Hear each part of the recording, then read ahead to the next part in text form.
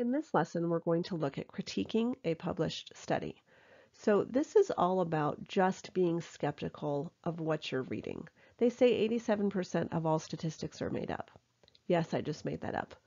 So what we're doing is thinking about what should I be paying attention to determine if what they're telling me is valid or not valid. So first, consider the source. Who paid for the study? Where was the data collected? When was the information collected? Who published the study? Are there any biases that could have happened from the source? Also consider the variable. America's 100 best companies to work for, or top 10 things to make you happy. Who determined what's best? Who determined happy? These are the variables that are being studied.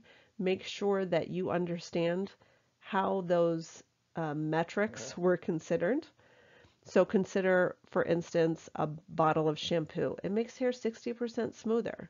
Well, how do we know what that means? Smoother than what? Smoother than it was before? How do they measure smoothness? What type of weather? I have naturally curly hair, so smooth for me is different than smooth for somebody else. We should also consider the setup, and this is for an experiment or an observational study.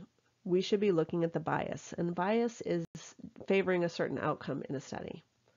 One type of bias is sampling bias, and that's when the sample doesn't accurately represent the population. So if I wanted to look at, kindergartners and taking vitamins and the effect of taking vitamins when they reach high school, then I need to make sure that the population includes kindergartners of all socioeconomic levels, all genders, all races. You get the idea. Dropouts. Dropouts are participants who begin a study but fail to complete it. I'm going to skip over processing errors for a second. A non-adherent is similar to a dropout. They don't complete the study, but they remain in the study. They just stray from the directions. I'm sure that all of you always read all of the directions, so I'm sure that you would not be a non-adherent. A processing error is just that. It's processing occurs from data being processed, such as typos and things like that. Researcher bias occurs when a researcher influences the result of the study. A response bias occurs when a researcher's behavior, or possibly even the way that the question or survey is written, causes a participant to alter their response or give an inaccurate response. Participation bias occurs when there is a problem with the participation or lack of participation for the study.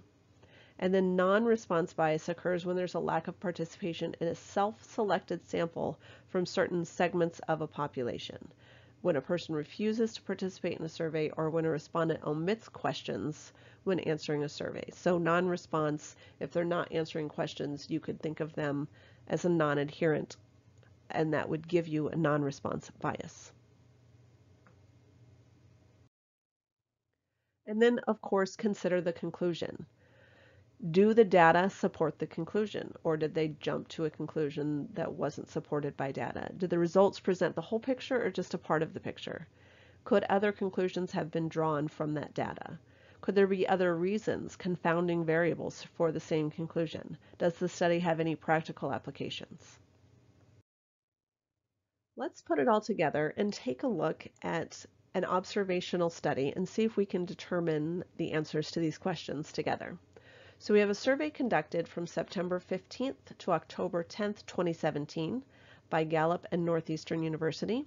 73% of Americans surveyed say artificial intelligence will eliminate more jobs than it creates. Results were based on a male survey of 3,297 Americans over the age of 18. So what is the population being studied? So remember, the population is the whole group. The whole group would be Americans, and specifically Americans over the age of 18. Now, what is the sample? The sample, again, is the group that we actually talk to, and that is the 3,297 Americans over the age of 18. What are the sample statistics? Well, the sample statistics are statistics related to the sample, and that's the 73%. Now, how do we know that? Because it says of Americans surveyed. So it's not of the population, it's of the sample. And then describe at least 2 potential sources of bias. Well, here's a few. Participation bias. Many likely didn't return the survey.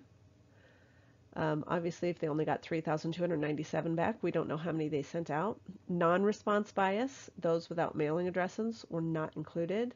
And researcher bias, if biased questions were written.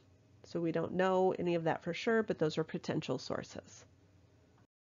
Up next, we're going to start Chapter 2 and take a look at frequency distributions.